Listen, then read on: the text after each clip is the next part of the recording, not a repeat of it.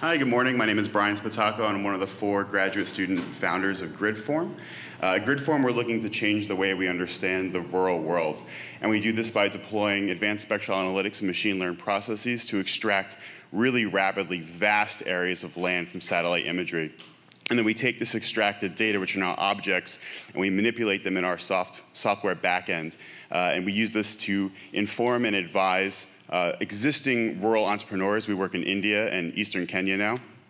We help them make more optimal decisions about infrastructure outlays like microgrids, like this one right here, or pumping, like Kevin talked about as well.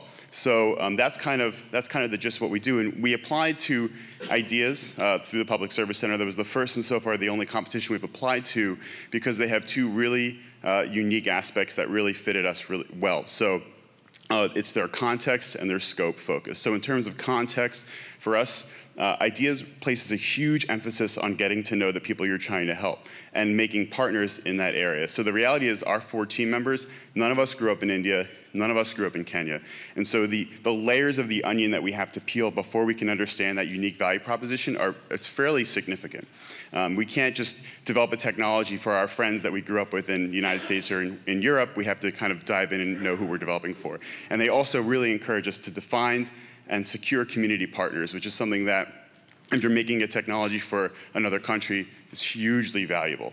So that's the context piece. And then the other piece is scope. So one of the really nice things about ideas is they kind of make you ask the question of, assume success, so what? So we focus a lot on understanding exactly the problem that has the biggest impact in the global context. And so we spend a little bit less time focusing on drawing up that 3-page business plan, a little bit more time thinking about how many hundreds of millions of people need better decentralized electricity. So that's been hugely beneficial for us in framing and pivoting the product we're trying to provide. So thank you.